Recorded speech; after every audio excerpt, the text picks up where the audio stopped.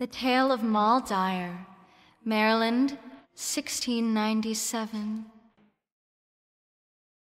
Moll Dyer had a hut deep in the wood, had a bunch of space, still she loved her place, and she used it all for good.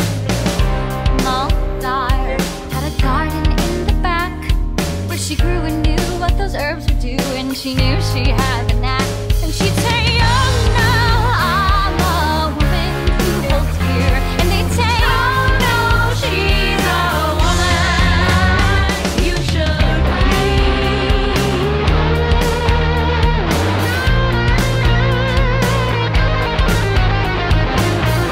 Moll Dyer grew the roots to make a spell, and the village knew that's who you went to when you needed to get well. Moll Dyer had lines out her front door, and as time went by came a darker sky, and the people seemed unsure, and they'd say, "Oh no, there's no way this can be right," and she'd say, "Oh no, I will vanish from their side."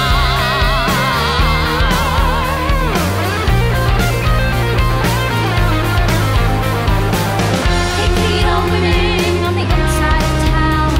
If you're not one of them, they'll push the knuckle down. Take heed, all women on the outskirts of town.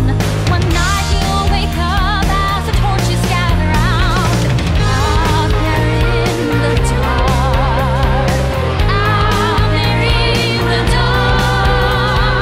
Moll Dyer heard the crowd outside her door. On that chilly night she'd take her flight and ran out her own back door.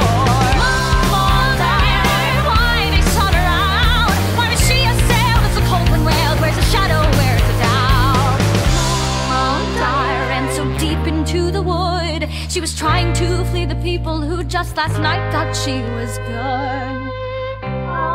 Moll Dyer froze to death against a rock, but her hand reached high, froze just as she died, right at midnight on the clock. And then